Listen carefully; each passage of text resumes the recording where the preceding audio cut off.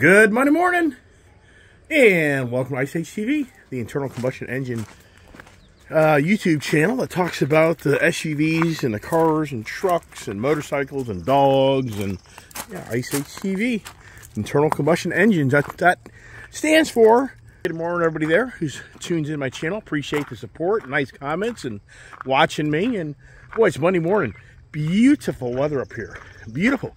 Actually, this is the nicest yet, as far as kind of what I've been through the last good month or more of being in Florida, even being down in Tennessee. It was really hot down there, but then it got really cold. And we're back from our road trip, which, wow. If you're watching my channel, you'll kind of know that conversation. The driveway's going to grow. The driveway's going to grow because I have a lot of vehicles to come back home up here. I'm just going to run out of space. Yeah, I mean, wow. I mean, just beautiful, beautiful weather. It's not too humid, not too hot. So it's just a nice, nice day. And look how clear it is. Oh, I've been rejected. Yeah, I think the word today, the conversation today is rejected. And just like rejected. Does anybody know that feeling? Isn't that just like a terrible feeling when you're rejected? And that's such a broad word. It can be used in so many different ways of aspects of our life, of our own experiences. Come on, pup. Oh, German Shepherd puppy guy. He's inside the house with the daughter. Come on, pups. Let's go. Come on, get in the house. Here's the F-150 lady. And yeah, brought back my golf clubs and, man, motorcycles. Right now, there's 4 motorcycles in that trailer over there. I couldn't even get back the 5th one. And I still have 3 cars down there in Tennessee, which I'm bringing everything back home. Kind of just separate myself from that. That's kind of more of the family challenges, which, boy, oh boy, if you're a married man and have family or just have family, you know how challenging it is to keep everybody happy in relationships. And I tell you what, yikes. That's kind of why I said to myself, rejected. More than ever in today's society and world, are we being rejected more than ever? Yeah, I brought back all my helmets and accessories. I mean, I am just so out of room. Here's that nice Bronco. Boy, what? The Bronco, I just think that's it right there. The Brapta. And yeah, I got my Indians. So how many motorcycles do I have? Yeah, too many. Too much stuff. So let's get the day going. And time seems just to go by so quickly. Come on, pups. Get on up here. You know, I just kind of just left the office and Thursday afternoon, and we got down to Tennessee. And so Friday was a productive day because I was able to get my Ford Power Boost. If you watch my videos, that Ford Power Boost, I should have showed that out there a second ago. That truck is just such a great truck. I just can't emphasize enough. Some people, you've heard these Ford Power Boost, you know, videos in the tow review. That truck just does such a great job, and it just has so many features on it that make it so nice to be user friendly and comfortable. So got videos on that. If you're watching my channel, go to those Sunday videos where I posted a lot of time of me talking about that Ford Power Boost and me towing with it with 7K trailer, which is that's just a perfect match for it. Got my stuff here going. What's going on in the world, right? Oh my gosh. Yeah. What it's just never ending. I just am on the road, going places, traveling. I think right now I'm doing 50, I'd say good 50 to 60,000 miles a year at least. I'd have to say just me. You know, riding around my cars, if not more. And because it's just the traveling back and forth to Florida, traveling back and forth to Tennessee, then running my business. So, but anyways, so yeah, the rejection. So everybody here in life knows being rejected is kind of the worst. It's just the worst that you feel like, oh, is my sticker, is my Bronco sticker behind me is actually doing okay. Look at that, huh? See there? Some people comment on that. It's like, that thing's driving me nuts. I need to get a frame. Can I remember that? Oh my gosh, last night we took the Gator out. That Gator, oh, that Honda. I came back in yesterday, got back home about 3:30. By the time I unloaded all the gear, didn't unload the motorcycles, where am I going to put the motorcycles? Motorcycles got to stay in the trailer. That's the garage for the most part. And anyway, so I got the once I got done loading everything else, about 5 o'clock or so, I jumped on the Honda Trail 125. That little bike is so much fun. Yeah, that was my only motorcycle ride time I per se got, besides riding my Indian Challenger to a storage unit. Yeah, right now down in Tennessee, I now have my race truck in a storage container with the Challenger in a storage container, and I have the Dodge Challenger car. I should clarify that the Challenger motorcycle, Indian motorcycle, those two are in one container, and then the other container is the Challenger all by itself. That's all it will fit, really. A 10 by 20 container. You're getting only one good-sized car in there. You ain't getting no full-size four-door truck in there. There's no way. You have to get a 30-footer. So those vehicles are down there in storage units now. But I saw my Gold Rush from my mother-in-law's house, but I'm going to get that out of there. And so that was a project that I had to kind of cross the bridge and take on to kind of just look to the future of where things are going. So that's all family stuff, and it just doesn't end, right? So the rejection. Have I been rejected in so many ways? Yeah, I've been rejected in a lot of ways in my whole life. Who hasn't had to have that story, right? But anyways, back to that little Honda 125 trail bike. That is such a cool bike to ride around. It really does, I think, help you keep that motorcycle training. You know, that's the whole thing about riding motorcycles. You get older, you better keep on riding, because you just need to have that time on the seat to just continue to be a good rider and hopefully a better rider. But then later, I got the Gator out, the John Deere Gator out, and I took the dogs up for a nice road trip on the back roads up here where I live, and we had a great time with that Gator. But years ago, we used to have the Honda Pioneer 4-door, and that's really the better unit in all sincereness. The Honda Pioneer is the better machine, but I just like to change up the flavor, and just a John Deere guy right now. How about that Bass Pro Shops hat, huh? With the Bass Pro Shops, we're down there in Tennessee waiting for the truck to get serviced on Friday. And so anyways, we blasted around that Gator, and the only downside to that thing is the back area is not secure. And the Pioneer, if you get the 4-door unit, it's a secured unit if you get it set up with the canopy and the rear cage per se. So I've had one of those and done a lot of back roading with those, the dogs. So this time, the Gator is the first time I did a real road trip with all the dogs. And so you get 5 dogs, the daughter and I, or 7 of us in that Gator, and we went up the back road. You got to watch that video. I had no idea as I got way, way up the road from the house that one of my dogs, Tango, the gray colored dog, was missing. All of a sudden, I'm looking back, and I'm like, he's gone. And I mean, I'm thinking, that dog has never been off their property, per se. That dog's never been, wandered off the property. He's gotten outside the gate or fence, but he's never been on his own way up in the woods. So, yeah, wow, that was a little, that was concerning. So I was blessed on how we turned around, and not even a mile back down the road is where he jumped out, and he was standing there in the road like, what about me? So that was you can see it on my video if you want to watch the Gator, the Gator and the dogs, and yikes, one dog gets lost. So anyways, I just thought to myself, the morning conversation, rejection, I haven't made a comment, really a video on that, but I think the rejection, how can we use that in the car industry? Well, right now, apparently, from the latest news, automotive news and banking news, a lot of people are now getting rejected for car loans.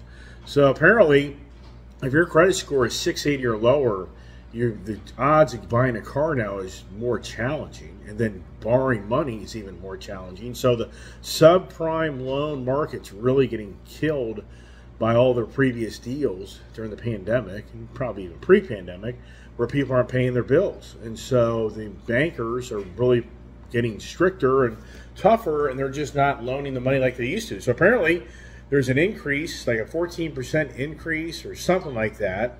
It's like 14% or 21% of the people who go apply for a car loan today don't qualify to buy a car loan. So the car dealers are now seeing that. They're seeing rejections of applicants. And people that want to go borrow money same thing. They're being rejected. So in that aspect of the car industry is now starting to feel the, and I know that because I have friends who are in business, and they've told me that the banks aren't getting any easier to work with. That's how they say these things. One thing about car dealerships, I'm telling you, the owners of these car dealerships and managers of these car dealerships, motorcycle dealerships, they're not going to share with you the reality of what's going on. Yeah, they're not going to do it. It's a propaganda machine to the max, meaning you're not going to hear the news of the dealer telling you we're dead in the water, we got to sell cars, we got to, we're begging you to buy a car. Those days, it's a huge no-no, because it then gives the consumer the upper hand to try to negotiate a deal. So I guarantee in these meetings, I've never been a car salesman. I've never worked at a car dealership. I only worked in the back end and parts back in the 80s. When I used to be a parts guy to sell parts to the back, the front end and the back end for service guys. That was back in like 84, 85. And so the number one thing I guarantee managers teach all these people is like, you don't share what's going on in the dealership. You don't start telling people we're in dire straits and we're having a challenge to sell stuff. But here's what's interesting. I haven't showed this on my videos. I'm down there in Christiansburg, Virginia. There's a Jeep, Ram, Dodge dealership, and their inventory was Spartan. They didn't have a lot of vehicles, but you see all these other YouTuber guys showing these videos where there's masses of product everywhere, and they're in dire straits, and the huge discounts are coming. Yeah, whatever. I don't know. I mean, Jesus Christ.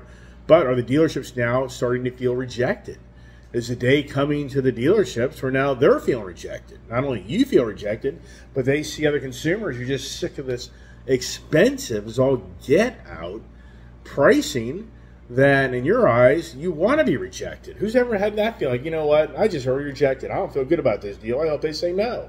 Who hasn't had that happen in their lifetime? Yeah, I can tell you those stories over and over again. That Harley Davidson Lowrider ST I bought my daughter, I really didn't feel like the guy would get that deal done, because the deal I wanted versus the deal he wanted, so I just told him run numbers on my deal and see if it even gets approved. It was all said and done. He got the deal done. But I really was more like, I really don't feel like buying another motorcycle right now in Florida. That's how my life is. Yeah, and my credit score is not that great because I have too many damn toys. So there's so many times I've been in car deals. I'm like, you know what? I hope the deal gets rejected because I just learned how to do the deal. But then they get the deal all going, and the numbers start looking like, all right, we go ahead and do the deal. yeah. Don't go in a dealership with me, because I'll finagle a way for you to take home a car or a truck. You don't believe that? Well, yeah, believe me. If you hang out with me, it's not going to be good. You won't be rejected. I'll figure out how to not be rejected, right? Yeah, right. So, anyways, but another thing that's going on too is people are rejecting the prices not only for cars. Now think about this. I read an article the other day, and it said that the price of vehicles has gone up like 36% since pre-pandemic. I mean, not even for me. I'm like, you're telling me a $40,000 car now is $50,000? I don't think those numbers are right. I think that where they're getting those numbers, I definitely believe the $40,000 car now is $48,000. Maybe 50, maybe, but that's like a 20% increase, not no 36% increase. So I don't know if that number, that was the number I read. But the point is, people are rejecting the price of cars, and they're sitting on the sidelines. A lot of people are just like, nope. And I think a lot of people are waiting for the day when this all starts to go south, which that's the doomer gloomer channels. It draws in people all the time. Every day it's a new story. The end is near. End of the line. Get your cash out of the banks. What's this? I mean, you can just see so many videos of that type of title and content. But here's the thing. For the consumers and the housing side, I think people more than ever are rejecting the cost of housing. And it all goes down to not only how houses have borderline doubled in price here in the last 3 years, it seems like, but also that the interest rates are through the roof. And the Fed has created this. I mean, it just makes no sense. The Fed has raised the rate to 5.25%, and they're not done yet because they're not seeing that there's going to be this catastrophic recession coming. So they still feel like they can continue to raise these rates because people are still absorbing the higher rate, And are they radically pulling back yet? I think that now, I would say now, I think that the reality is things are kind of starting to change more now than they have in the last 3 years. And what I mean by that is, I think the challenge right now, as people know, is the housing market. The housing market is in shambles in some ways because so many people have such low interest loans, and they bought their house right during the pandemic or a little pre-pandemic, and the value of their home now is maybe 30 to 50% or more worth more. But their challenge is that they go out and they buy a new home, and the interest rate on the loan is going to be probably 7%, 6.75%, 6.5%. You can buy them down, but the whole point is, I think more and more people are rejecting what's going on. And then there's a whole article about the malls. People are rejecting going to the mall. There's story after story now, these big mega malls that are worth, here's one in Connecticut, something like Crystal Mall somewhere up there in Connecticut, that in 2012 had a value of $150 million. It just went to foreclosure and bankruptcy for $9 million. Yeah, I don't think anybody's really surprised of what's going on in the mall sector per se, because we know people are rejecting going to brick and mortar when you can just go to the internet and use the internet to go shop and buy whatever the heck you want. I mean, it's nothing new. Don't even hear this morning, but the whole point is it's the rejection. And so another reason I thought of the rejection this morning was because of artificial intelligence, the generative pre-trained transformer, the Chat GPT. Apparently the Guilds Awards people are suing Microsoft and OpenAI,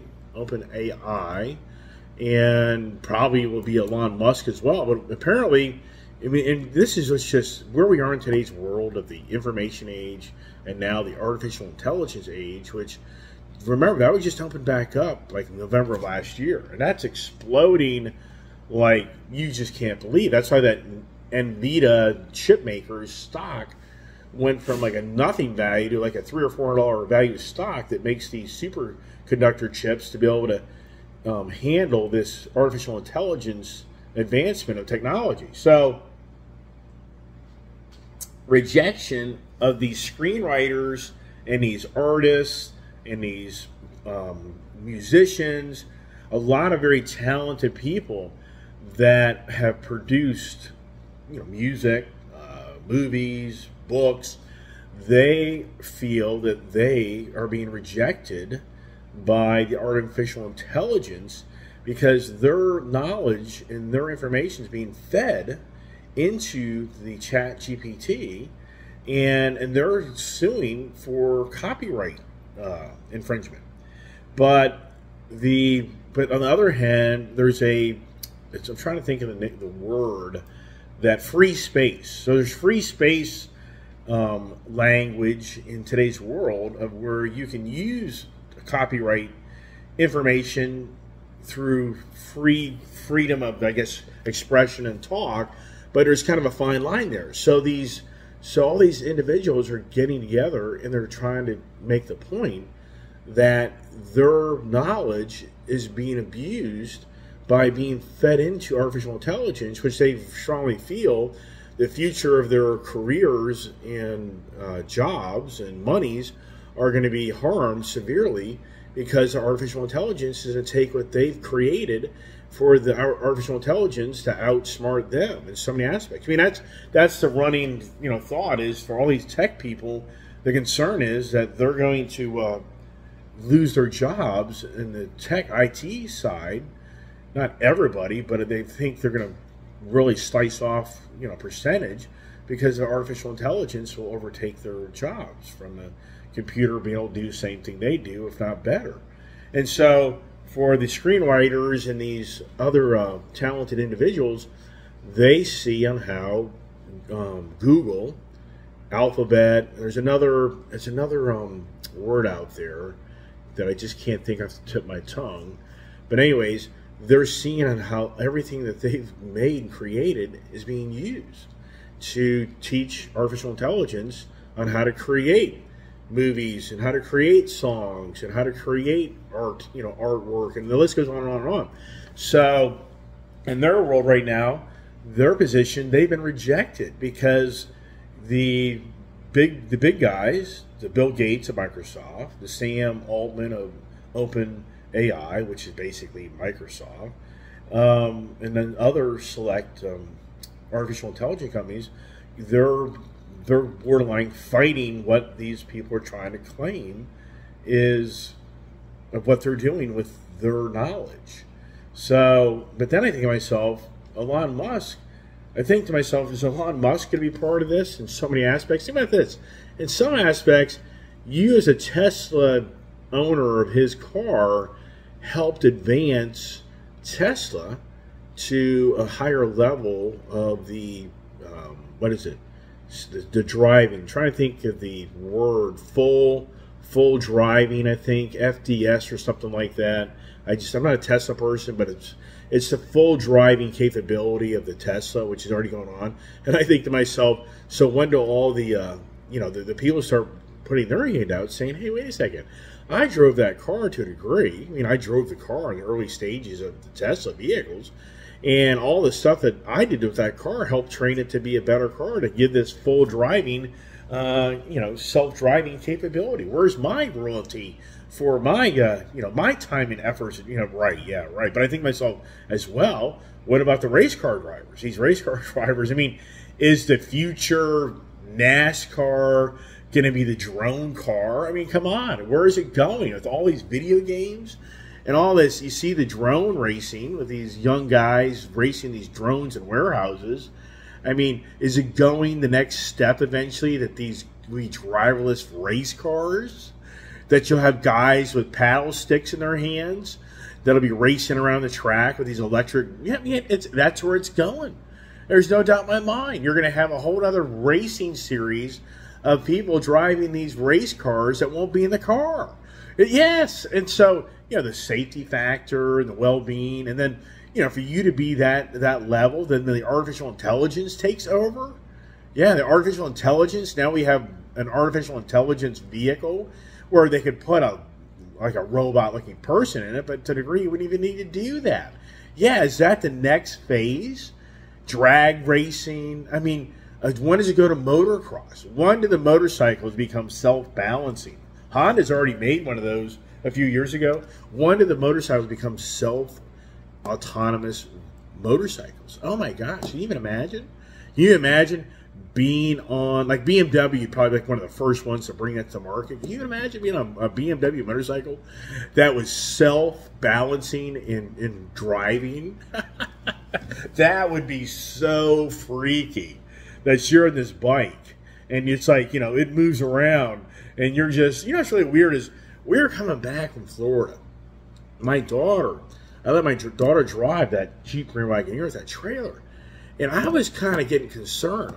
This is no lie. Coming back from Florida, I thought I was starting to have some vision problems because I was in that car and I was looking at my cell phone as the passenger seat. And my daughter isn't used to that line, keep it in between the lines type of vehicle. And she just in that trailer back there, and she kind of had that car doing like a little wiggle, like a little dance. And man almighty, after like a few hours of me sitting in that passenger seat, and I was looking at my phone and putting it down, it's like the vertigo, or my whole eyes. So this is no lie. When we got to the gas station to get out, I couldn't even stay balanced. I couldn't even stay focused. And I'm like, what is going on with my eyes? What is going? And so it was pretty freaky. I was walking across the parking lot, and I was like, am I going to fall down? Yes. And I'm like, what is wrong with me? So then we got back in the car, and she started driving the road, and I kind of I took down my phone, and I kind of started noticing how she kind of had that steering wheel with that trailer. So if you don't know how to drive it, if you drive a truck and trailer, if you're not careful, that back trailer will do a little bit of a walk on you, and you'll dance with it if you don't kind of know how to handle that. And so she was kind of doing that. So I started realizing the car was kind of like moving me around, shaking my so I was getting, I guess, seasick in some ways, but I didn't feel like nauseous. I just couldn't, when I tried to look at something straight on, it was like I couldn't zero in on something. So eventually I took over. I mean, eventually I took over, and sure enough, once I took over that car, even though I was like, man, can I even drive all the way back home? But once I took over the car and I started driving that vehicle, it all went away. It's like, yep, that's exactly what that was. So, anyways, back, got a little, yeah. Did I just reject my daughter from driving truck and trailer? Yeah, right. So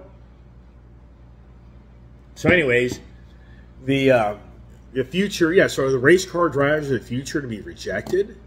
I mean, because the car, just like I was talking about the motorcycles, that this artificial intelligence, this self-driving, the list is infinite of where we're going with this generative, pre-trained transformer computer technology. It's insane. Even for me, I guarantee you, it's bigger and deeper than I can even comprehend. So if somebody's more into that, they can sit here and go, oh, you're just tip of the iceberg of where all this stuff's going. What's going to start to play out in our lifetime, especially for the younger people. I mean, people in their teens and 20s, what they're going to witness over the next 20, 30 years, I think it's going to be massive. Oh, yeah, so here, talking about getting rejected, the Teamsters Union, they got rejected. Yellow Freight's done. They've closed doors. They're going to file bankruptcy. So talking about getting rejected, the Teamsters Union, who's been arguing with Yellow Freight now for like the last few years, they've been rejected because they've been told to all go home, and all the trucks have been parked, all facilities, the lights have been turned off, and it's, for the most part, over. Wow. But yet, you hear this city administration says everything's on fire, everything's beautiful, I don't disagree. Everywhere I go, people are buying things. There's no doubt. There's nothing slowing down where I go. Down in Florida, I didn't see any slowdown per se of anything radical. Tennessee, but I will say this. You don't see a lot of for sale signs. So it does seem like the for sale signs, and that's the challenge. I was just talking about a little earlier, being rejected. The realtors, I guess, feel they're getting rejected because so many people don't want to sell their home now. So that's challenging. I'd be interested to know any bit's a realtor, what's going on their end. My guess would be they're still doing good, but my guess would be also that their challenge is finding people to sell their house. So I don't think it's a situation where people don't have the money. I think it's more about people are being more cautious about their money and not getting caught up in paying too much for a home and paying too much interest on the home. So I imagine a realtor would be like, yeah, we're doing okay. We're holding our own. But the challenge is we just don't have as many homes for sale like we used to. And so earlier I was talking about the Fed has raised interest rates so much that they're creating this dilemma of a shortage of housing. There's so many people, and wow, what's being accomplished out of this? Really, what's being accomplished? Can anybody really grasp? Nothing's going down. I was talking this other day. Are we being fooled? Are we being played? Last week, are we being played? Are we at the propaganda machine to the max? What's going on? It's not like these higher rates of interest that we're witnessing has created any huge downfall spiral in the cost of goods and services and things. Does anybody see it? I don't see it. I just see things continue to get more expensive. So, all right, everybody. Hey, that's it. Going to kind of wrap it up with that. So, do you feel rejected? Have you been rejected? Yeah, we all know that. Nobody likes to be rejected, but you know what? Hopefully it makes you a stronger and better person. That's the whole challenge of life is you get kicked down and you get back up and dust off your pants and keep on going. So everybody, I hope everybody has a great day. Stay tuned for more adventures and more stories. And God bless, stay safe, and have a great day.